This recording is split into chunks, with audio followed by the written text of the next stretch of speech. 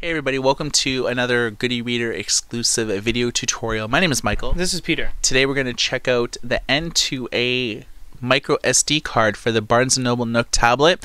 What this does in essence is you put it in your Nook tablet and it'll load up a version of Android that'll allow you to access the Google Android Market, custom install apps, change the layout. It'll basically give you a traditional Google Android experience without voiding your warranty. Normally people will root their devices, which is a very complicated procedure, and it's sort of beyond your average user. The benefit of this is you put the card in, you get a completely different Android experience, you take the card out, and you're back to the Barnes & Noble Nook tablet experience. So from start to finish, we're going to show you exactly what you do. Right now our Nook tablet is off, and we recommend to have it off for putting this in. So we're going to unbox it, put it in, and go from there. Alright, so they're kind enough to have these little snaps, include these snaps instead of one of those plastic things that you end up cutting yourself trying to open. It shows you here what you need to do, and we'll show you this as well. So you'll see you open up the flap, put it in, turn it on, and away you go. Pretty simple, huh? Let's see how it's done.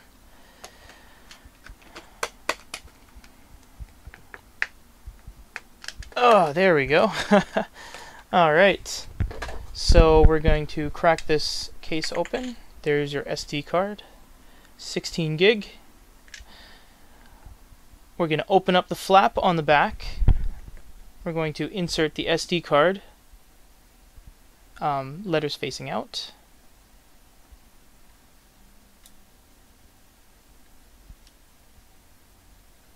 Oh, is it? This thing's, it's a sticky one. There we go. Close that.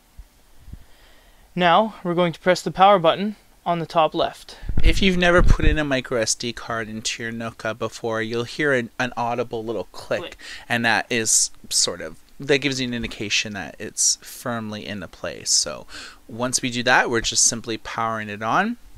You see splash screen here, which basically lets you know that it is actually working right now, and it's going through the boot up process. What it's doing is it's booting an Android operating system directly from your micro SD card. So any apps that you'll basically install, you'll be able to save them right to the micro SD. Now this flickering isn't a result of the card or a malfunctioning device. This is strictly because the hertz specifically on the Nook tablet, Nook Color, don't really react with the camera too well. So that's why you are getting this kind of flickering. But I assure you, it is completely fine. So you see here, we have a custom load here. So we're gonna undo it, and you will see that there you go. You have a full Android experience, and hopefully we can orient this so we can zoom it on in here. Landscape mode, and there you go. Look at all the preloaded stuff you have on the home screen. Yeah, you have Dolphin, you have your Angry Birds. The good thing about this is you have your full Google ecosystem, so like Play Music, Play Books, the Android Market, as well as Easy Uninstaller, and a ton of other things. With this, you can actually add like your custom widgets. You can add like different app loaders and things like that. People are pretty happy with that. You can see here is like your settings menu.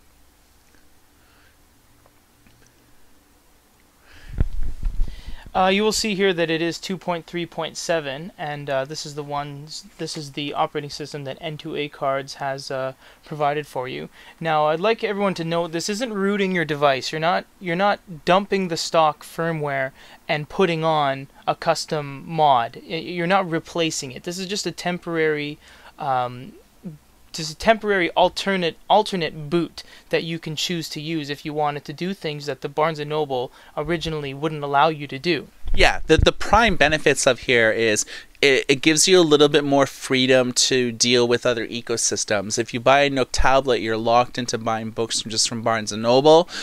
you can buy books from other stores, but you have to go through complicated procedures to use Adobe Digital Editions and things like that. With this, you can download an Overdrive app and borrow books right from the library. You can install, as you can see, the Kindle app here and do business directly with Amazon. You can install our own Goody Reader app store to download other apps, so you can get that at goodyreader.com/apps. But you could also use LDeco and FB Reader to load in your own books that you download from the internet and have like a bit of a different experience in terms of your library shelf and things like that. So in essence, this gives you a tremendous amount of freedom to be able to do things and access different app stores that you couldn't normally do on a Nook tablet. Now, just to show you that this does not influence your Nook tablet at all, what we're going to do is power this down. We're going to take the card out and then power it back on, just so you guys know that this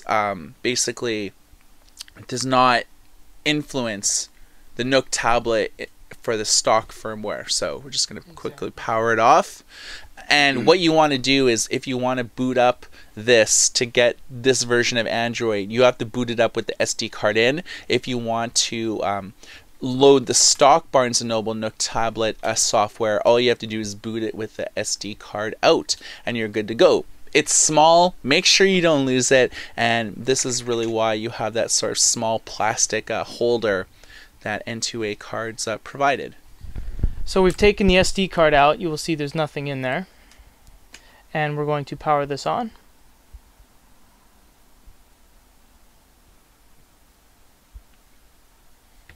And there's the default Barnes & Noble splash screen.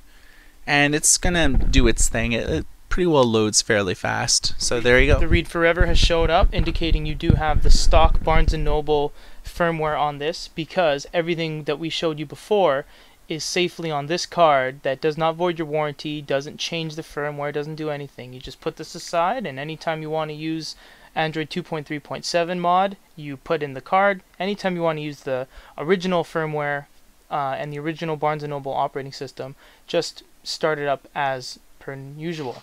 And there you go, you're back to the original Barnes & Noble experience.